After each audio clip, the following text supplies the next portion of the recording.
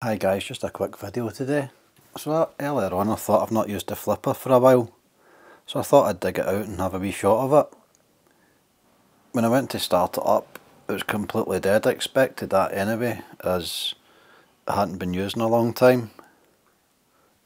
I plugged it into the charger, nothing, it was completely dead. The status light didn't even come on. So I left it, plugged it into the PC, still nothing. I had a little look online in the forums and stuff. People were saying do a hard reset and reinstall the firmware. I did try to do that, still couldn't get anywhere with it. There was just no power going to it at all. In the end up, what I done was plugged it into the charger and left it for about 20 minutes. And lo and behold, after about 20 minutes the status light came on and I seen it was charging.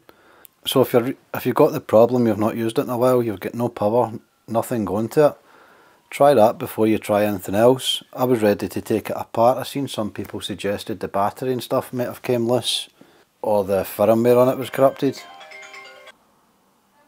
So definitely before you panic and take any drastic measures, just simply plug the charger into it, leave it to charge for about 20 minutes and hopefully it will come back to life again.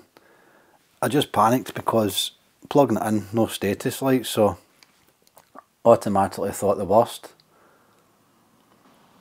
Hopefully this video helps some of you out, and I'll hopefully see you again soon. Cheers, bye bye.